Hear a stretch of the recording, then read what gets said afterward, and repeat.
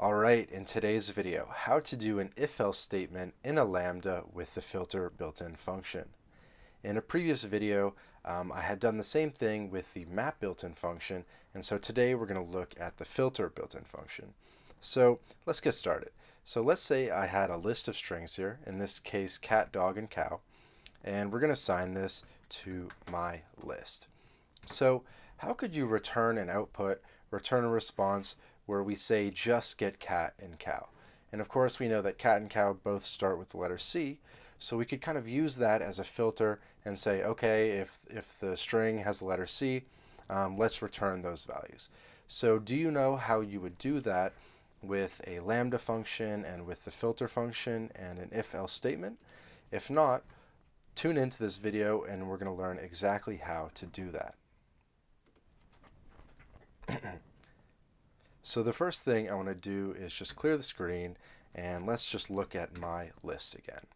And so how would you build this up with lambda and the filter built-in function? So first what you'd want to do is wrap things in a list built-in function just to make it readable. And then we would have our filter built-in function, and then in that we would have lambda and we would have our list, which in this case is called my list. So back to the lambda, the most basic version of the lambda would just be x semicolon x. And just like this, as is, this can run. And we can click enter, we can run this, and we're going to return the original list. So of course it's going to return the original list because we haven't actually done any filtering. We're not really assessing to see if it meets a specific filter or a specific if else. So we're just returning everything.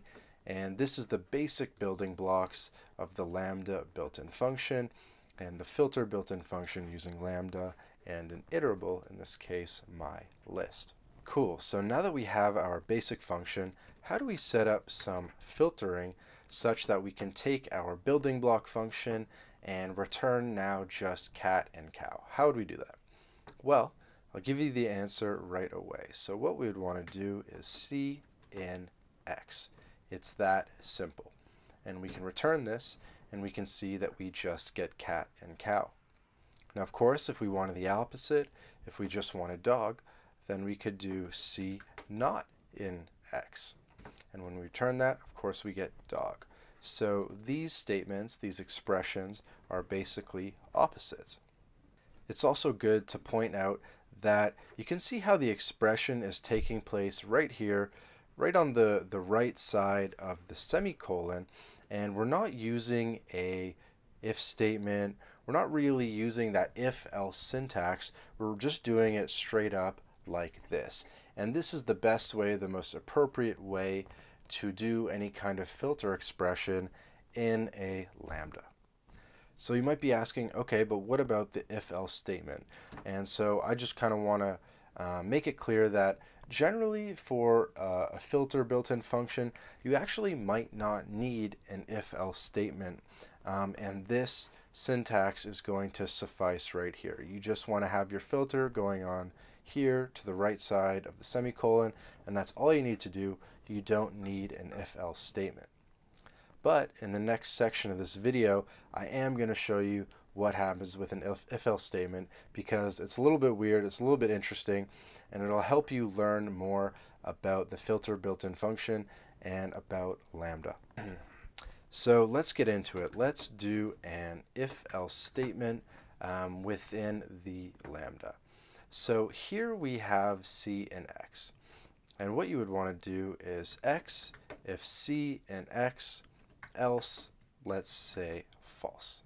And we can run this and we can see that we get cat, cow, the exact same output that we were expecting. And so you could argue that this expression is just as successful or just as correct as the shorter form that I showed you before. So you could basically say that these two are equivalent, but there's a little bit more nuance, and that's what I'm going to show you now. So let's go back to our longer expression here, and let's say instead of false, let's say we did none. So that's going to run again just fine. But let's say instead of none, we did say true. Well, we're going to get all three of our values because our else is truthy. So if C and X is true, and then the else is also true, right? And then if we did say something random, like let's just say we wrote 100, which is also a truthy value, then we're going to say if C and X is true, so that's true, else 100, so something that's also true. So basically what's going on here is you're saying if true, else true. So let me just replace that here to show you. So X if true, else true. Okay, we're returning all of the values. So let's just say X if true, else false. Well, we're still going to get all three of the values because every value here is truthy, because every value here has a length of more than 0. So all of these values are truthy. And let's just say we did if false, else false. What do you think is going to happen? Well, we're going to get none of those values. So you can see how this if-else statement stuff is a little bit weird. And it basically just becomes unnecessary because you're saying, cool, like the if statement makes sense, right? So if in X, if C in X, like that if statement part here, that makes sense. But then the else, it's just kind of weird how you can put anything there, and you know what I mean? So you could just put true, and then of course you get everything. You can put false, and then that's kind of like the intended output. Alright, so now that we've looked at the two major ways of using a lambda with an if-else statement, I think it's time to do a bit of a conclusion, a bit of a review. So again, let's put those functions side by side here, right? And so we have our straight up normal expression, and then we have our longer expression where we use the if-else syntax. And so you might be wondering, like, when would you ever want to use this if-else syntax, if any? And I do have an answer for you, and that answer would be probably nested if-else statements would be the only situation. At least the only one that I can think of. If you can think of more, please feel free to share them in the comments. And so what I would say is that if you're not going to use a nested if-else, just use this syntax. There's really no reason to have this longer syntax, which could be a little bit error prone if you don't set up your else correctly. But anyway, moving on, let me show you what a nested if-else might look like. So instead of having that false here, you want to add some brackets, and we're going to have our nested if-else statement. And so we could do, say, X if, I don't know, D in X, else false. And that should return all three of our values because, of course, there's a D in dog, right? So just a reminder, my list, cat, dog, cow. And we could modify this and say, I don't know, if Z in X. And of course, none of these three strings have Z in it. So here we're just going to have our cat and cow. So that's kind of cool, right? So we have a nested if else, and we're saying, okay, so we're going to filter it through. If it's got C, cool. And if not, we're going to go into the else, and then we're going to do another assessment. And so if Z is an X, then we're going to let it go. Otherwise, false, we're going to filter it out. So we have a nested if else statement.